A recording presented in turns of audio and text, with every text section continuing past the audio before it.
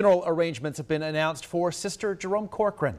Calling hours will be held Thursday from 3 to 5 at the Ursuline Mother House. Those who attend must wear a face mask and show proof of vaccination. The Mass of Christian Burial will be held Friday at 4 p.m. at St. Michael Parish in Canfield. Calling hours will be held just before from 2 until 3:45 at the church. Sister Jerome passed away Sunday at the age of 105.